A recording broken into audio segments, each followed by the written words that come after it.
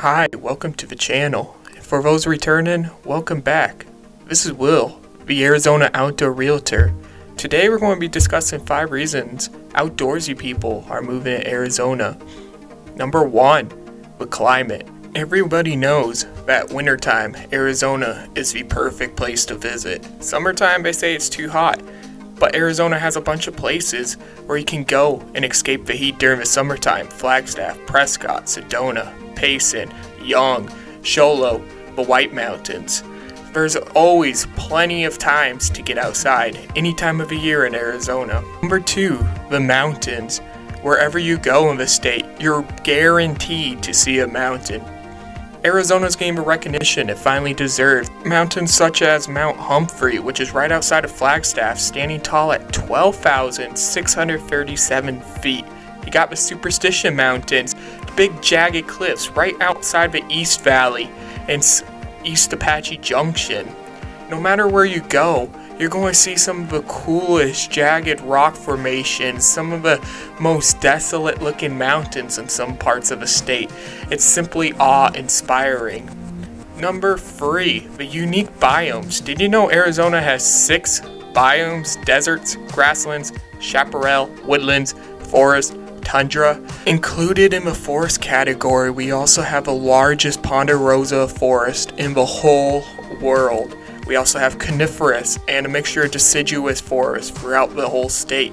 We also have 2 types of deserts, Sonoran and Mojave Desert. Both are drastic in their own ways and super cool to just drive through and check out. Number 4, the animals.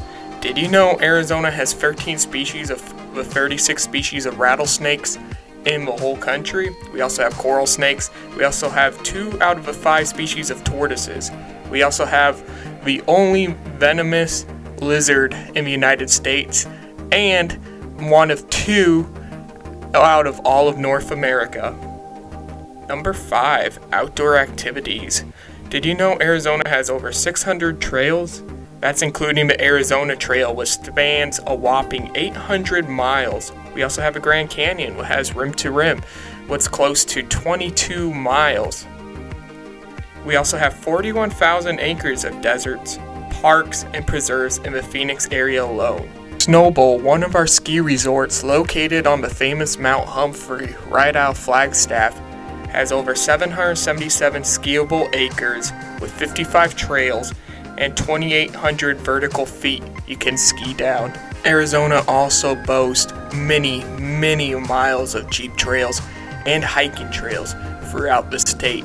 No matter what you're into in the outdoor community, there's something here for you. Forget summertime at the Salt River, where many Arizona residents go spend a day on the river, drinking, tubing, having the best time of their life. Also around the valley area, there's a couple major lakes for watertime activities in the summer, such as Canyon Lake, Saguaro Lake, Roosevelt Lake, Lake Pleasant.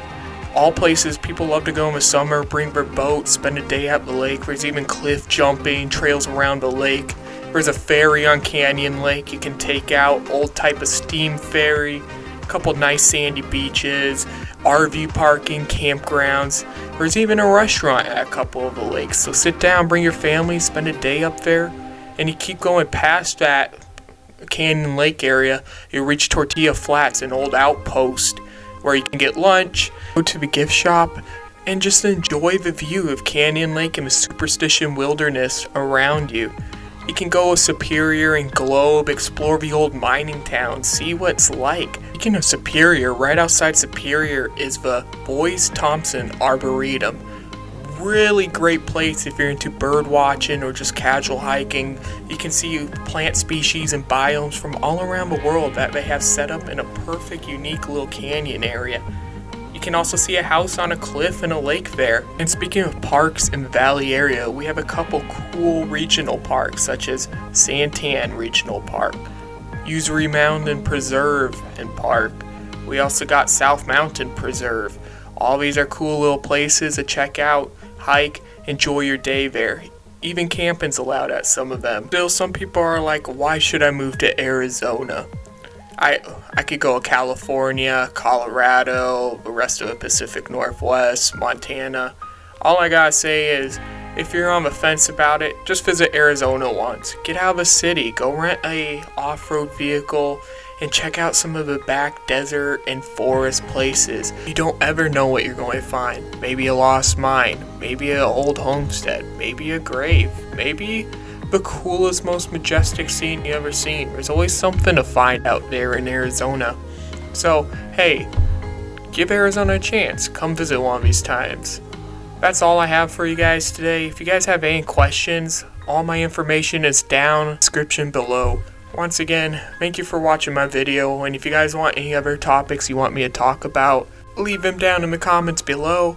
And if you're looking to buy or sell in Arizona, you know who to reach, William Benson Sorensen, the Outdoor Realtor. Once again, I hope y'all have a great day. Bye now.